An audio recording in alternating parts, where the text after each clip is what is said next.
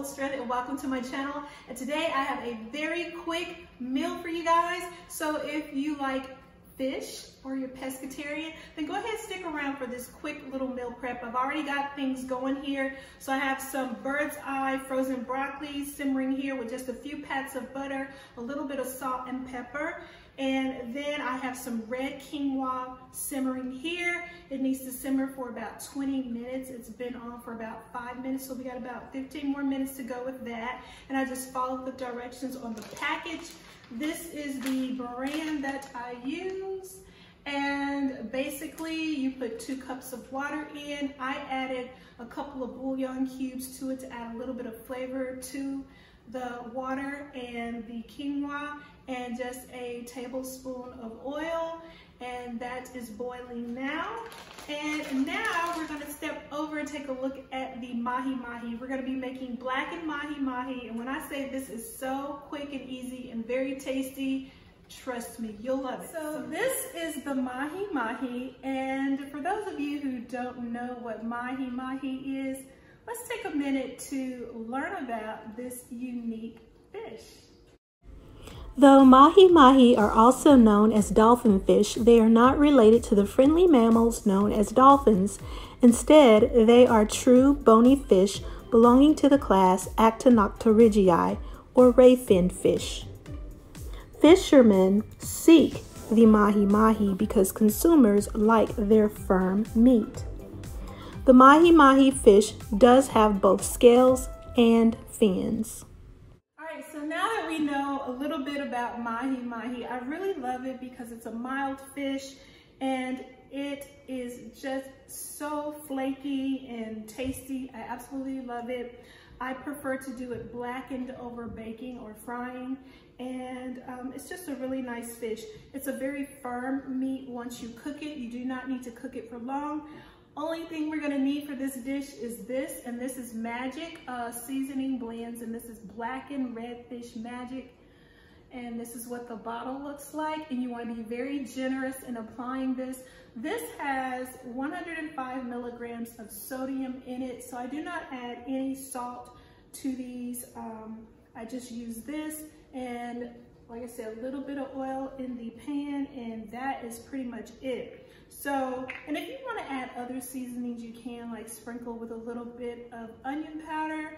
But like I say, I'm very generous with this. So you want to make sure you give a nice coating on all the fillets on both sides. And I tend to use almost half a bottle on my fish when I do it. I mean, literally, I've only used this twice, and you can already see it's gone down. So you want to give it a, like I said, a generous sprinkling, make sure everything is covered.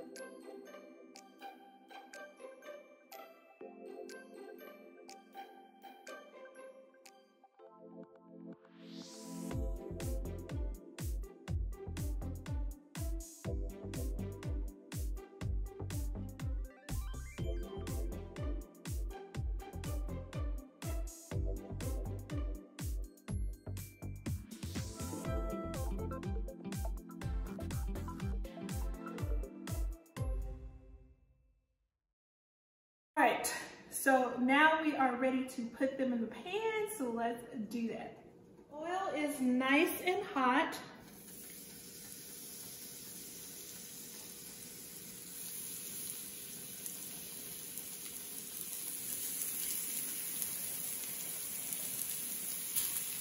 And then we're just gonna let that cook, like I said, on both sides for about 3 minutes.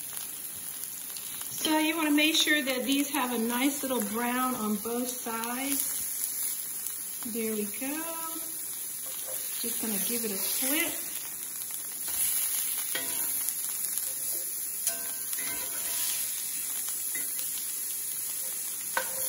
Like I said, this is so quick and easy, guys. You don't want this to overcook because it can get a little too tough.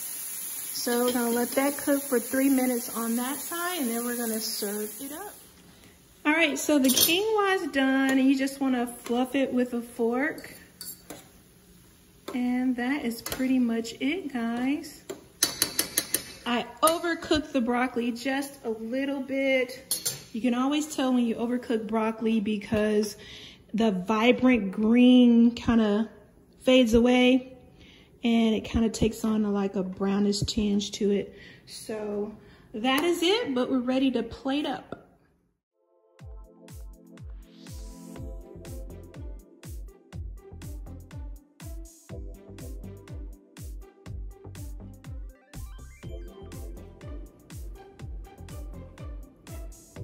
Really good. This is so delicious. So if you're looking for a quick, easy, healthy meal, then this is the meal for you. Absolutely love it. And as always, remember to be a good steward of all that God has given you because He truly loves us so much. And I will see you next time.